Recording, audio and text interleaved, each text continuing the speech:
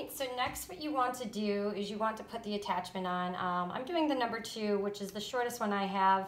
So it'll give him a little bit of a trim because otherwise, with at least with the Griffs, because they have hair, not fur, he'll start to shed a little bit, which is not really ideal because he's supposed to be a dog that doesn't shed. So I'm gonna go ahead and I'm using my number 2 attachment. And what you want to do is you want to use it going with the grain. Go ahead and sit, Bubby. Going with the grain of the hair. So you can see all the hair from the follicle, it's going down. So you want to shave with it, or clip with it. We are not shaving you, maybe your belly. So you want to go with the grain of it because otherwise if you go this way, it will look crazy and patchy. So we're just going to go ahead and do that. And just do really long strokes, the full length of his body. Get his little baby legs. Oh, yeah, he gets lazy and decides he wants to sit. Yeah, so get the back of the legs too. And what I do is I start from one side and then I just work my way to the other. Nope, stand up, Bubby. You can see Ralphie's a good boy. He's just incredibly lazy and wants to sit all the time, which, I mean, I don't blame him. If you could, why not? And I just sort of move the hair out of the way so he doesn't end up like stepping in it and making a giant mess. Yeah, so just follow, and I feel like that's got to be it for most dogs. I'm obviously no expert. I'm just Ralphie's mom, but I think most dogs, their grain of hair sort of goes down their back. And you can see on the sides start to go down, so let's go ahead and do that way. A little thicker over there. And then sometimes what I do to get the underbelly a little more is I'll just sort of pull it out and then keep doing that. I'm not going to say it's perfect, but also with like shaggier dogs like this, there's a lot of room for error that you really don't notice, which is pretty nice. So yeah, I just finished getting his little baby legs. The side leg. What a good boy we have. All right. And then while you're sitting, we'll get your back. And what I do is I put my hand like where his ears are. It's sort of like a marker so that those don't get caught up. I mean, I'm sure it would be fine. I've like done this even like on my own hand. Like they're very safe. But still, we don't need any accidents, especially right now.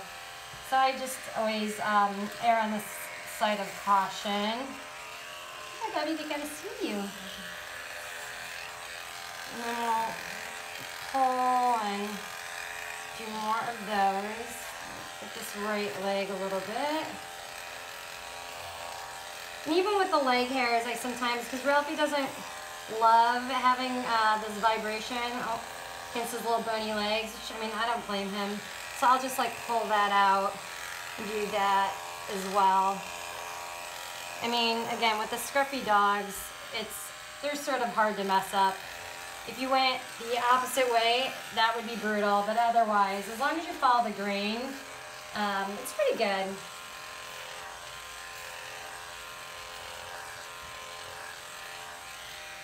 All right, almost done with the body. Pretty easy. Easy peasy. Yeah. So that is, you can see, like now he's like nice and trim, but nothing too short crazy, which is what we like. We want a little bit of scruff. Next, I'm going to do his chest hair, but as we know, the beard. Very important not to get. Because this can get a little more, I don't know, maybe because he lays on it, a little more nappy, I do brush this out. And when his hair is longer, I'll brush his back out too, but it was so short, there's definitely no gnats there. So let me brush that little crazy for Swayze chest out. And then I hold his beard hair because I don't want, obviously, to shave that. And then again, with the grains down so that lion's Lion's mane. Ralphie doesn't like when I touch his beard because he thinks I'm gonna comb it, which is not his favorite. So it does get a little more jumpy, but you can see like these clippers are so easy and like forgiving, like it's fine. And you can see I got maybe a little too close there, so that's an oopsie, but you know what? His beard's gonna cover it, it grows back. It's all good. Yep, I know, you don't like that. What a good boy. All right, come on back, come on. So next what I'm gonna do is his face. And this is where it gets a little more tricky because we got little baby eyes and we got a little baby nose and the ears. So what I do when I'm doing the top of his head is I put my hand on his eyes, which he likes, I think, because he knows then like something's happening, I'm like protecting him. And then also just for me knowing I'm not gonna accidentally poke him in the eye. So just put the hand there. And again with the grain, always going back. We get that. And then I want to get the side of his eye, so I'm just gonna put my hand there, cover his eye. And now I am like getting the ear, which is fine. He's got his little baby floppy ears. And we'll do this side. Good boy. It's a little awkward because usually I wouldn't try to be facing the camera and I would just do whatever angle. Getting under the ears a little bit. And go on the ear. So now what I'm doing to shave it on the ear is I'm taking his ear and I'm putting it flat on my hand just to create a flatter surface. And then you can press against it, like just so that you can like feel a little more friction, but obviously you don't want to press it too hard because you don't want to hurt the babies. And then just getting sort of under it. Basically what I'm doing is just lifting and moving his ear to get the hair around it. I will say the ears are my least favorite part because those took a while for me to get good at. Not so much this part, it's when you cut the excess hair. And I bought like some, I don't know, I forget what they're called. They're like these like zigzag like clippers or scissors. And I just like sucked at them. So I just use my eyebrow scissors since Ralph and I share everything.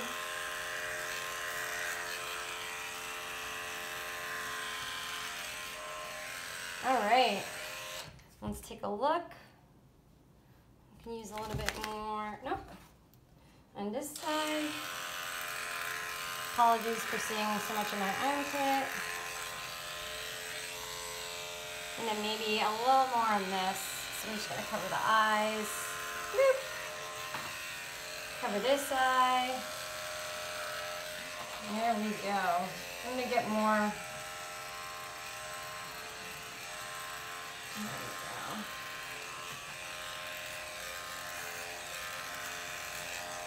Make sure everything's even. And sometimes I will clip. Yeah, what's going on with that leg? You don't like that today, huh? All right, we'll get that later. Okay, so next is what I use, my little eyebrow scissors. And they're also Ralphie's eyebrow scissors. And so just like this like excess stuff that's right here, so this, I don't know how groomers do it. I'm not saying that this is the right way. All I'm saying is this is the way that I do it. So what I do is I just sort of collect where, I got a little goose in there, where this is, and I sort of like pinch it together. And then what I do, Ralphie's a good boy, but I hold his like little beard. That's where it really comes in handy to be absolutely certain he doesn't move, because one of my biggest fears is that like he loses an eye. Be a good boy. You get a treat afterwards. Want some cheese? Yeah, I bet. And I take the scissor and I just put it so that this back end is always against his eye. This is always above his eye. We're trying to cut it, also obviously not trying to like ever hurt his eye. And so then I just put it there and get all the hair, and we just do a quick clip. I've also been doing this for so long, Ralphie's sort of used to it and he knows just to stay still. And we'll get all those hairs out that we just did, and then I'm gonna do it again. Okay, see, good boy. Get more of those. Oh, what a good boy, good job. And that's how I get the little hairs like around Ralphie's eyes. Obviously, if you have a more wiggly dog, I don't know if like you have somebody else hold it or what you do, or maybe just sort of like, maybe don't do it as close. And sometimes I'll even, again, you can like hold the eye, but then it's harder to get as close, and he doesn't like that. So I just hold his beard. I guess you could hold the dog's head, but I have the beard, so I'm taking advantage of it. And then we'll just clip that again. And you also got a little bits around your nose. Yeah, and I just like, Ralphie stays still. He's a good boy. I just hold his beard as sort of an extra precaution. And then like he has this little widow's peak thingy above his nose. And so we'll just trim that a little bit. But yeah, we gotta get these hairs out of the eyes. Oh, my good boy. And I actually usually talk to him like this, which I think, you know, calms them down and sort of keeps their mind busy a little bit as well. So less likely to pull away from you. All right, look at those beautiful eyes. Can we do a shake so we can see what it looks like? No, sit, do a quick shake. Do a quick shake. No? Okay, that's fine, we'll look at it later. Okay, so now I'm gonna do his ears. And this is a little trickier for a number of reasons. One, it's sort of hard to tell on the outside. You can't really see where the ear is and where the hair is. So I always make sure I do it from the inside, and you can see where the ear is, where the hair is, because again, don't want to cut the babies. So then what I do is I just start, and even that's another thing is you can put your finger, like if you don't trust yourself, like where the ear is, and so you know to go like above your finger.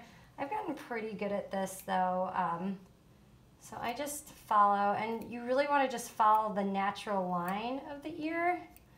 I've messed this up so many times, but I've been also grooming Ralphie's hair for about 7 years, so I've gotten much better at it, but he had some like pretty like crazy looking ears a couple times in the beginning.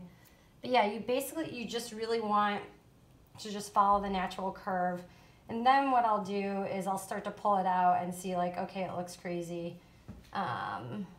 Oh, blending shears. That's the name of the scissors that are supposed to be used for this. I just was really bad at it. And then I'm gonna cut like some of these like little extra hairs in the inside. And get more of that over there. And so it just gives like that natural curve. And then just take some creative liberties and like, okay, we wanna like sort of make the indentation of the ear. And we'll pull those ear hairs out later. And so now you can see there's this like weird little, like not great. So I'm just gonna round that out so it doesn't look as weird. And again, luckily with the shaggy dogs, very forgiving when you make mistakes. So you can see I'm not being like the most scientific, but it works. And voila, pretty good ear. And I'm also like seeing like right now, even I'm like, okay, that's a little too long compared to everything else. Just give those guys a little nip. It's fine. I think that's how Eddie's mom cuts her hair. Just a little extra nips here. And then we'll move on to the other ear. Oh, what a good boy. You're gonna get so much cheese after this. And then again, just, you know, following around. And this ear I find way easier. I mean, Ralphie's got like, this is his normal ear, and this ear like folds weird. I don't know why. They say it's because like that's how it probably was when he was in the womb. Who knows? But it folds weird, but it's a lot easier. Maybe it's just the angle. I'm right-handed. I don't know. It's a lot easier to cut this one. So yeah, just random, following along, nothing scientific. Just basically trying to find the shape and not cut his ear. Pulling it out again, you can see my first cut, it looks pretty nuts, so just evening that out using my professional eyebrow scissors. Yep, and then just curving that guy a little bit more. All right, that one pretty easy. Oh, see some stragglers. Probably go a little shorter, but I think it's fine. I think that's her favorite saying. It's fine. So I usually am sitting on the floor like in a sports bra and like boy short underwear cutting Ralphie's hair in the bathroom. Obviously for the video I didn't want to do that, but usually what I would do is I would take him and like sit him in my lap, sort of like this, because he would be comfortable, he'd be sitting in my lap, and then I go around, his paws aren't very long right now, and then I just cut around his little baby Muppet paws.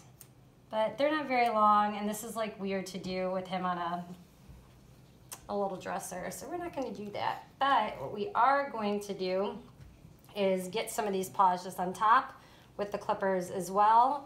So just take that, take this paw, and more of that leg hair. What a good boy. I know. Ralphie had a mole removed on this paw, so he's very sensitive about it, even though that was like, I don't know, 6 years ago. So we let him have it. It's fine. You can have one random hairy paw. And then just like other places I see it's a little bit longer, I'm going to go ahead and go through. Just make everything nice and even.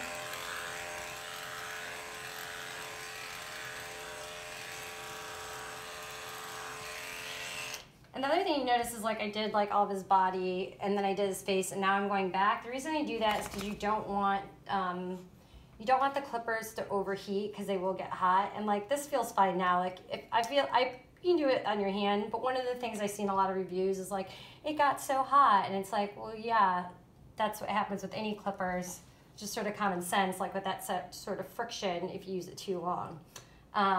So that's why I try to take breaks like on and off. But usually the only time I run into that, because he's so little, is really like when he goes from a winter to a summer cut, and it just like takes a little bit longer.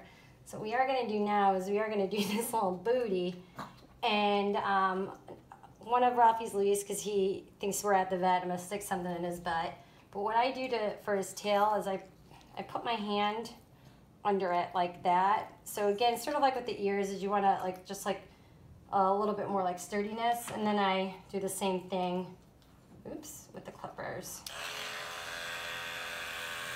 And go ahead, get that there, and that just takes like a little bit. And then what I do, and it is funny, it's similar to the ears, you want to hold, make sure you don't get any of that skin or the nubby, so I know where it's at, and then I cut around it to shape this little nub butt a little bit. And I've been doing this for a while, so I don't really use my fingers much. I know it by heart, but I think it is a good way. No, yeah, we're not gonna stick anything in your butt. I do think it's a good way, is just to put your finger where the skin is like your own marker to make sure you don't cut them. So another one of Ralphie's least favorite parts is because like at the butt, you don't want that hair there because then when they poop and stuff and get caught in it. So that's when I take off the attachment, and I'm gonna just sort of take out some of this hair, and we go just regular old blade on the bootay, and we give him a nice little bikini wax there. Oh, and one thing to note, I know it sounds gross, but you can wash your hands. God knows we are like 1,000 times right now. I just put my finger over his little booty hole, so I make sure I don't nip it, and so I just put my finger over that. And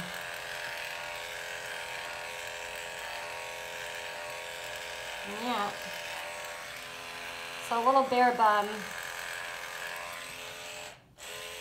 And it's fine, like most people don't even notice, like with his tail down, you can barely, and then this way, it's just for like cleanliness, you don't have to worry about, you know, poop getting stuck in there. Another thing, this is where his berries used to be, and I just cut the hair off that, so that's not too long either, but you, yeah, you wanna like be careful again with like the skin, so just making sure it's at before you make any cuts. And the only thing that I'm not going to do, and I usually only do like every other time, but I'll just sort of show you, is the bottom of their foot, like this hair. So like these are pretty, like these are safe, they're not very like sharp. Like you can put this on your hand even, like it's fine.